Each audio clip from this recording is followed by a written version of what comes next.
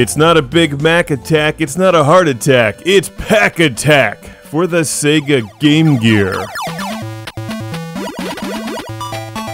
Originally released in 1993 by Namco, this is available on numerous game consoles like the Sega Genesis and Super Nintendo, as well as in some Namco compilations. I think it's even on the Virtual Console. This has more in common with puzzle games like Tetris, Columns, or Dr. Mario than it does with Pac Man, but check out how Pac Man is used.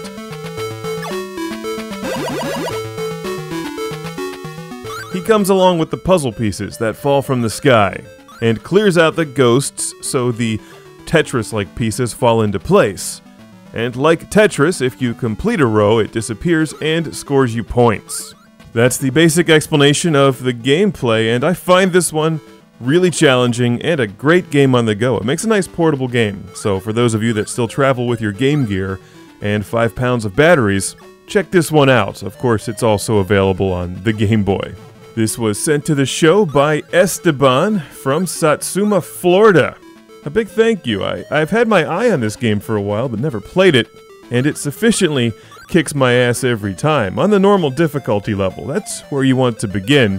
Easy is a bit too easy, normal throws you into the meat grinder, along with Pac Man, as the gameplay picks up speed rapidly. Fortunately, on normal, it gives you 50,000 points just for starting, so at least you earn 50,000 points. The thing that strikes me as cool about PAC-ATTACK is not only how they use Pac Man, but how the game requires a completely different mindset than Tetris. As you may have noticed, things fall into place, so you can break up the shapes when they fall down, and the same applies to the ghosts, who you want to position in such a way that Pac Man, when dropped from the sky, can eat through them, scoring you points and also dropping the levels. So it's like you're doing 2 or 3 things at once.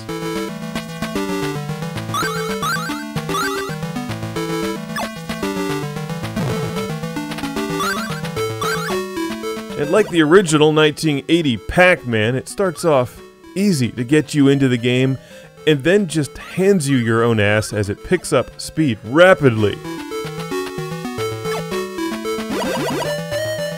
And even though you can see the next piece, you have very little time to plan ahead.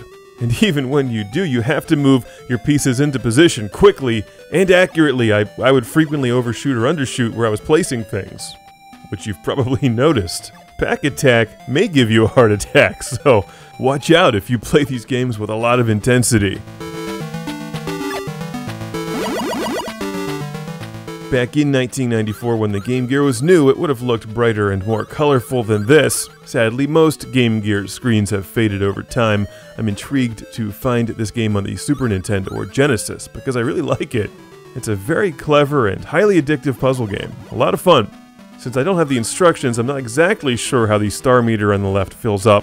But when it does, you seem to be rewarded with something. Something that saves Pac Man's ass in this game. Assuming he has an ass.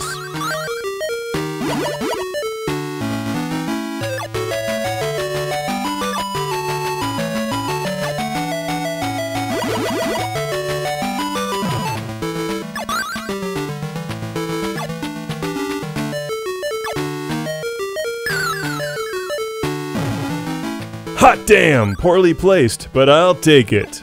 They never covered any of Pac Man's anatomical details in the cartoon. In fact, if you even remember the Pac Man cartoon, then welcome to living in the past with me. It's a great place, because it's always 1982. It's PAC-ATTACK for the Sega Game Gear, and if you think this looks cool, which it does, then pick it up for your game console of choice.